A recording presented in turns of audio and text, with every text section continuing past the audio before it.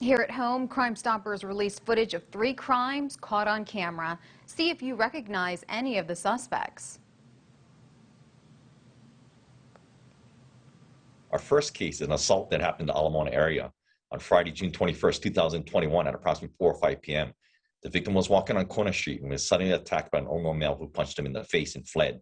Suspects described as unknown Caucasian male in his 20s, approximately 6 feet tall, and he weighed 150 pounds. He had a slim build, blonde hair, and fair complexion. He was wearing a dark-colored shirt with blue jeans. Our second case is a criminal property damage case that happened in the Moana area on Friday, July 9, 2021 at approximately 4:40 p.m. This male was captured on video surveillance throwing a rock at a passing vehicle, shattering the window and injuring the driver. Suspect is described as an unknown male, approximately 5 feet 8 inches to 6 feet tall. He weighed 140 to 160 pounds and had a tan complexion, brown hair, brown eyes, and a slim build. He was wearing a black sleeveless shirt, maroon shorts, a black hat, a black backpack, and he was riding a Razor scooter.